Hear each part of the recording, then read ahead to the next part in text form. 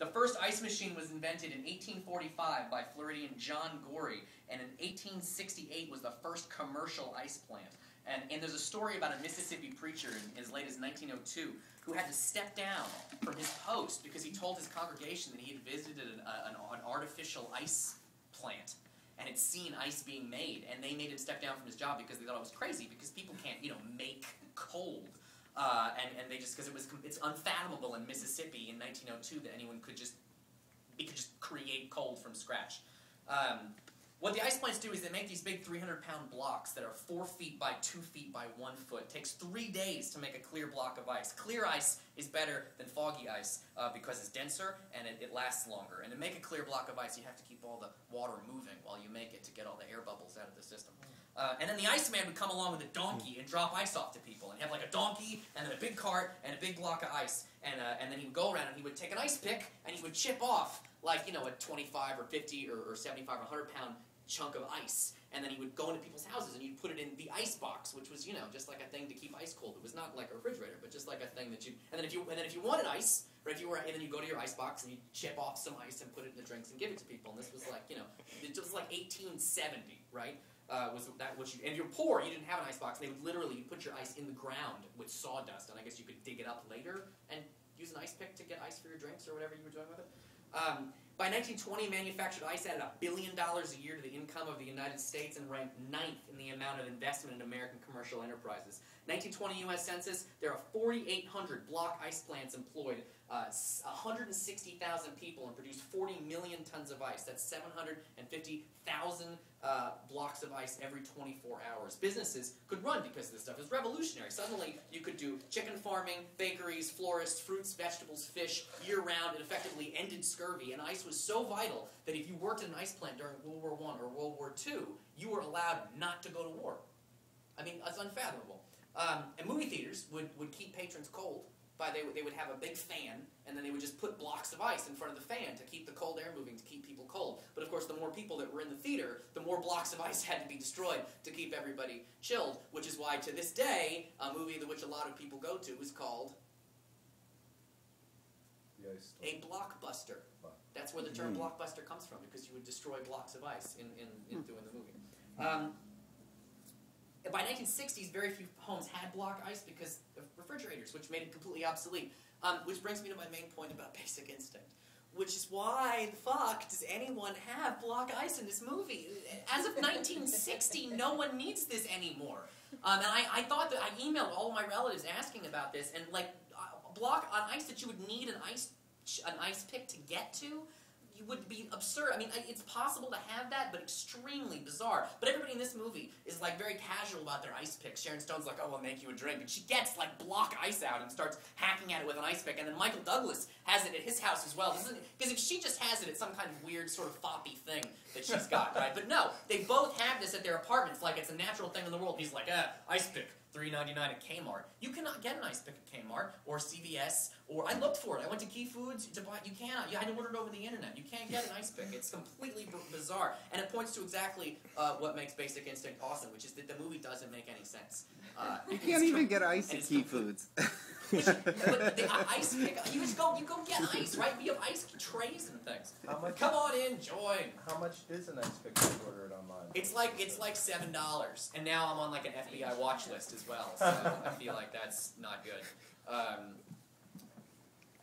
Yeah. So and Michael Douglas says that he got this ice pick. He was like, I got it at Kmart, and it implies that he got it recently. But not only can you not get an ice pick at Kmart, but like when did he have time to go ice pick shopping in the last couple of days? As you'll see in the movie, Michael Douglas's character is extremely busy. So the movie is completely ridiculous. This is directed by Paul Verhoeven, written by Joe Esterhaus, stars Sharon Stone, Michael Douglas, George D'Annunzia, Jean Triplehorn. Paul Verhoeven also directed Starship Troopers, which is one of my favorite movies. And I saw Starship Troopers, and I wasn't that old, but sitting in front of me were a group of kids who were maybe like 5 years younger than me. They were like 17 or something. And I was laughing all the way through Starship Troopers, and I got shushed a couple of times because they didn't get it. like, it's possible to watch a movie like Starship Troopers if you're too young and not understand this is, like, really funny, because they put Doogie Howser is actually wearing, like, a Nazi uniform, and he's one of the good guys. So it's, you know, but if you don't know that, you're like, oh, wow, that's amazing. No, this is a ridiculous movie. You should be laughing at Starship Troopers. Starship Troopers is funny. Basic Instinct is funny. Too many people take this movie too seriously. It has a kind of European sense of, Paul Verhoeven's Dutch, and it has a kind of European sense of humor that doesn't always point to itself, but it's a very funny movie. And my favorite example of this movie is you'll see when they go to the club, Roxy has this dance style that she does in the movie when she goes to the club, and she dances like this. And it's the most ridiculous looking thing. And if you can watch that and take it seriously, you've somehow missed the point of the movie. Like, it points towards his Showgirls, which is another movie that Paul Verhoeven did, which is, as a friend of mine said, the least sexy movie about sex ever. I would put Eyes Wide Shut in the running there, but it's pretty bad. It's Basic Instinct is a completely ridiculous movie. Jean Triplehorn, her first scene in the movie, she's like the therapist, and she has these like big glasses, and she's a doctor. You know, but she looks like one of those like scientists, like female scientists in a porno movie. Do you know, she has that kind of like, oh doctor, you've mixed the wrong chemicals, and now I'm a lesbian. I mean, she's ridiculous. There's all these weird details in the movie that just like should make you laugh.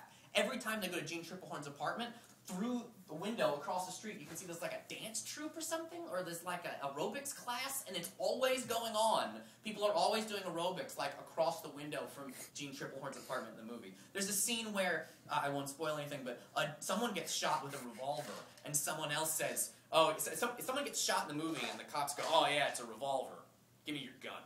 And then he takes the gun, and he sniffs it, and he goes, he's checking to see if it's been fired recently. The gun that he sniffs is not a revolver. You don't need to sniff the gun to find out he didn't do it. It's not a revolver. Like, it doesn't...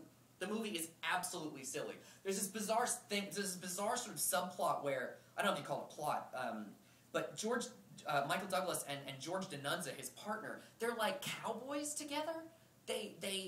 George D'Annunzio calls Douglas Hoss all the time, and then at one point they go to a cowboy bar, which I guess it strikes me as like Verhoeven's idea of like what America is like. It's a weird counterpoint to all of the bisexual lesbian stuff, and then all the men, they go to a cowboy bar and they wear cowboy hats and call each other Hoss, and it's absolutely ridiculous.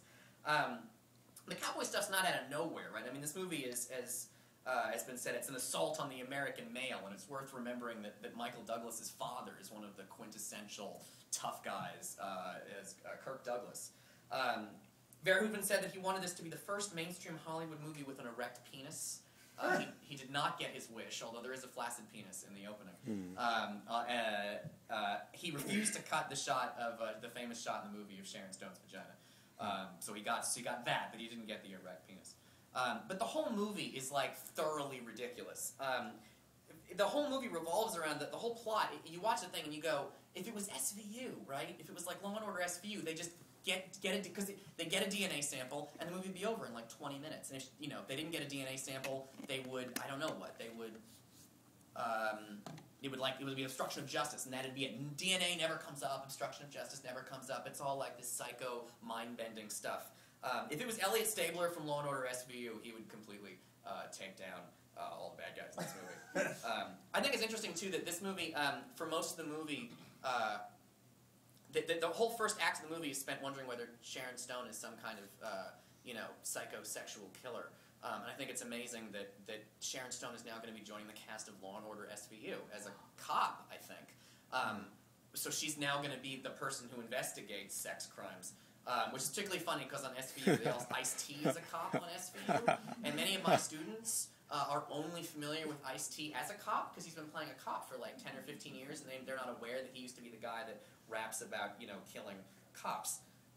This is a movie where anyone who has a degree in psychology, even an undergraduate degree, has basically mind control powers and brainwashing techniques. I mean, there's a terror of people that have degrees in things. And in my all-time favorite line in the movie, George D'Annunzio says, "That magna cum laude pussy done fried up your brain." Joe Esterhaus wrote that down. He sold the screenplay for $3 million. It was an unheard of amount of money. And he wrote that down, and Paul Verhoeven said, "Let's do this." And then George D'Annunzio said, "I will say that line out loud." And Michael Douglas was like, "I can hear that line and not laugh when you say that." It is the silliest line in the entire movie. Yes. The movie was protested by lesbian, gay, bisexual, transgender groups because even way long before, right, in the early days, it leaked out that it sort of didn't treat bisexuals and lesbians very well. And Verhoeven had to send out fake call sheets to confuse protesters, and 50 cops were required to be on set every day to protect the filming of the movie. Joe Esterhaus wanted to make changes to appease them, and Verhoeven absolutely refused to make any changes to appease the lesbian and gay community. Camille Paglia has a voiceover commentary on the Ultimate Edition of Basic Instinct, 2 hours of Camille Paglia talking over Basic Instinct. And she said if you made this movie today, you'd have to have like a nice lesbian couple across the street who would, show that, not all gay people are evil or something. And it's a very nice, very reasonable idea, but nothing about this movie is reasonable. The thing that makes this movie awesome is its total commitment to unreasonableness and insanity. And that's what makes it good, which is exactly what makes Starship Troopers good, and this is Verhoeven's sort of style. Whatever complaint you want to make about the movie, a lack of commitment isn't going to be one of them. So it's an awesome movie, and if you can't laugh at it, you're going to be missing some of the awesome. So in addition to, I don't want anybody to shush me while I'm watching this movie, while I'm laughing, and I would appreciate it if you would laugh with me. I'm done.